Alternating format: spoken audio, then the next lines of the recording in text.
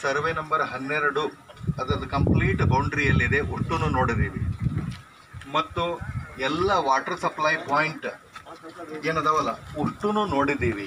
ಚಾಲು ಯಾವದವ, ಬಂದ್ ಯಾವದವ. Survey number 12 ಅಷ್ಟೇ ಅಲ್ಲ, ಸರ್ವೆ ನಂಬರ್ 13 ಮತ್ತು 17 ಸಂಪೂರ್ಣವಾಗಿ ಸ್ಥಳ ತನಿಖೆ ನಾವು ಮಾಡ್ಕೊಂಡು ಬಂದಿದ್ದೀವಿ. ಸೊ ಕಾಗದದೊಳಗೆ ಏನದ ವಸ್ತು ಸ್ಥಿತಿ ಏನೈತಿ ಅನ್ನೋದನ್ನು ಸಂಪೂರ್ಣ ಅರಿವು ನಮಗಿದೆ. ಅದಕ್ಕೆ ನಾನು ಒಂದು ವಿಷಯವನ್ನು ಸ್ಪಷ್ಟಪಡಿಸ್ತೀನಿ. ಯಾವತ್ತೂ ನಾನು ಡಿ ಸಿ ಆಗಿ ಕಾನೂನಿನ ಪರವಾಗಿಯೇ ಕೆಲಸ ಮಾಡಬೇಕಾಗ್ತದೆ, ಕಾನೂನಿನ ಪರವಾಗಿಯೇ ಮಾತಾಡಬೇಕಾಗ್ತದೆ. ಅದಕ್ಕೆ ಈಗಾಗಲೇ ವಿವಿಧ ಹಂತಗಳಲ್ಲಿ ಎರಡೂ ಕಡೆಯವರು ಬೇರೆ ಬೇರೆ ಕೇಸ್ಗಳನ್ನು ನೀವು ನ್ಯಾಯಾಲಯದಲ್ಲಿ ಹಾಕ್ಕೊಂಡದ್ದನ್ನು ನಾನು ನೋಡಿದ್ದೀನಿ. ಅದರಲ್ಲಿ ಇರುವಂತಹ ಆದೇಶಗಳೇನಿದೆ ಆ ಆದೇಶಗಳನ್ನು ನಾವು ಓದಿದ್ದೀವಿ. ಆದೇಶಗಳು ಏನಿದೆ ಅದು ಜಾರಿ ಮಾಡಲಿಕ್ಕೆ ಯಾರಿಗೆ ಹೇಳಿದ್ದಾರೆ ಅವರು ಅದನ್ನು ಜಾರಿ ಮಾಡಬೇಕಾಗ್ತದೆ.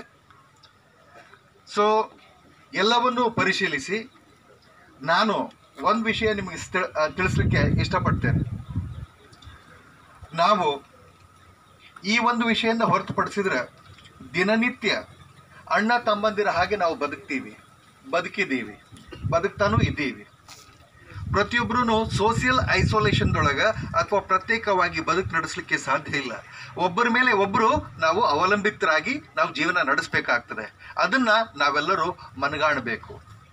ಒಬ್ಬರು ಒಂದು ಕೇಸ್ ಕೊಡೋದು, ಮತ್ತೊಬ್ಬರು ಮತ್ತೊಂದು ಕೇಸ್ ಕೊಡೋದು, ಅದರ ಮೇಲೆ ಮತ್ತೊಂದು ಕೇಸ್ ಕೊಡೋದು, ಇದಕ್ಕೆ ಕೊನೆನೇ ಇಲ್ಲೇನು ಅಂತ ಆ ಥರದನ್ನ ಮನೋಸ್ಥಿತಿಯನ್ನು ಅಥವಾ ಭಾವನೆಯನ್ನು ಬದಲು ಮಾಡಿಕೊಂಡು ನಾವು ಎಲ್ಲರೂ ಯಾರವರು ವಿಡಿಯೋ ಮಾಡೋರು ಕಾಕ